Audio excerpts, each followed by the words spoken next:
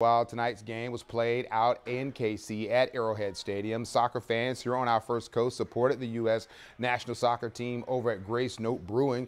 While there, we heard a lot of USA, USA, USA chants at tonight's watch party as the U.S. was hoping to advance to the quarterfinals. Sporting JAX hosted the event. They've hosted watch parties for both the men's and women's teams this summer. And although the outcome was not what the fans had hoped for, they told us win, lose, or draw, they enjoyed coming together and cheering on the red, white, and blue. We've met so many different individuals and new people that we have never met any other way, right? We bring us together.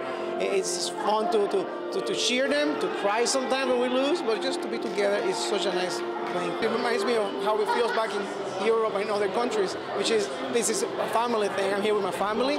My son plays soccer, so my wife loves it, so it's a family event. Plus, we get to meet other fans and we get to just enjoy it in a nice way, in a family way.